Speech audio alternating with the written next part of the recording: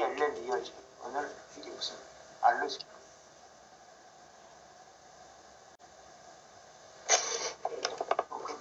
프로덕티비티.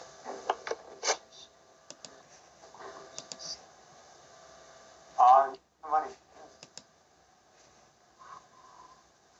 여러분 정말 한국인이 그러니까 코리안들이 선진국 시민들 대열에 끼지 못하는 이유 중에 딱 하나가 뭐냐면 컴퓨터 활용도가 너무 낮아요. 컴퓨터를 사용 안 하려고 이해가 안 될 거예요. 저 노트북 PC 있는데요. 저 노트북 PC인데 왜 그러죠? 노트북 PC 있는데 왜 그러죠? 그게 아니라 노트북 PC 있는데 왜 그러죠? 그게 아니라 노트북만 있으면 뭐래? 노트북만 있으면 뭐라냐고? 일할 사람이 노트북만 있으면 뭐해? 복합기가 없어요, 여러분들. 네. 여러분들 복합기들이 없어요. 네. 복합기가 뭐 옛날처럼 막 수백만 원 한다. 그러면 뭐 나도 할 말이 없지만 몇십만 원도 안 하는 거야. 그거 복합기 투자 안 해요, 여러분. 심지어는 PC도 없는 애들이 많아요. 네. 그러면서도 캐나다 애들은 뭐 1시간에 뭐 $10 11,000원이 넘는다더라. 그것만 막 부러워. 네. 캐나다 애들은 뭐 최저시급이 뭐 $10더라. 그러니까 11,000원이 넘잖아요. 네. 좋아라, 좋아라. 여러분들 다 그렇게 대접받을 수 있어요. 여러분들 캐나다 애들처럼 다 11,000원 대접받을 수 있어요. 네. 문제는 정부가 문제야? 아니면 여러분들이 문제야? 저희가 문제예요. 구직자들한테 문제가 있어요? 아니면 대한민국 정부의 문제가 있어요?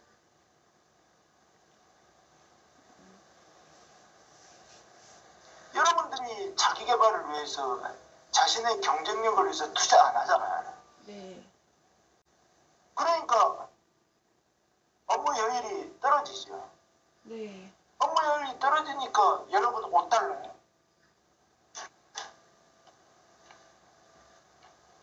네? 여러분 $5. 네. 잠깐 메모 좀 해. 네. 다시 또 얘기하자면 네. 투자를 안 해, 투자. 네. 그러면은 효율이 저효율이 돼. 네. 그러면 최저시급이 돼. 아니다, 저시급이 돼. 저시급. 네. 왜 캐나다, 미국 애들은 1시간에 $10인데 왜 여러분들은 $5밖에 못 받아요? 왜 그러냐? 대한민국 정부가 문제야. 본인들이 문제야. 본인들이 아니 온라인 잡을 구한다는 사람이 PC도 없고 복합기도 없고 프린터도 없고 헤드셋도 없고 그러면서 왜 캐나다 애들처럼 $10 안 주냐? 네. 왜 캐나다 애들처럼 $10 안 주십니까? 이따위 얘기를 하고 있어요.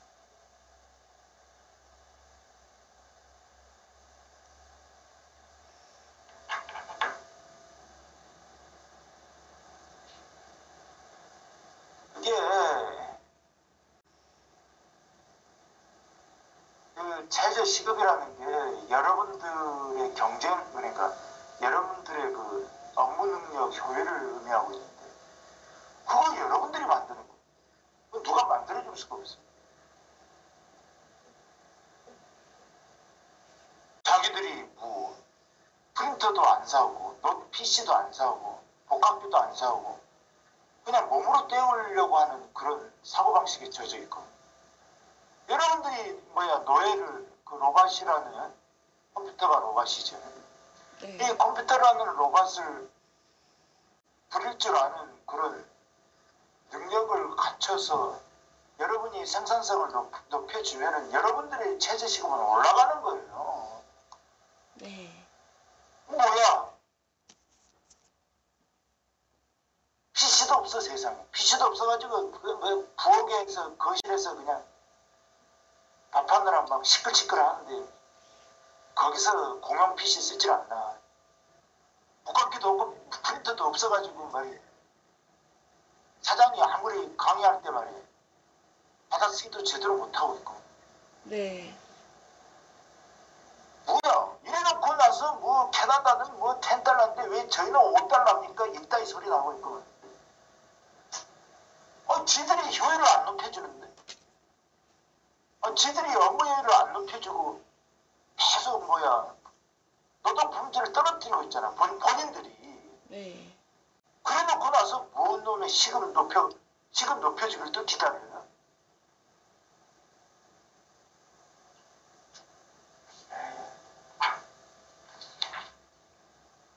세상에 내가 기가 막힌 게 전기과를 다닌다는 사람이 자기 개인 PC가 없어요, 세상에. 네. 그래가지고 또 온라인으로 일만 하겠대. 종로사무실 좀 와봐라 그랬더니 제가 온라인으로 입사했는데 왜 갑니까? 이런다고 또.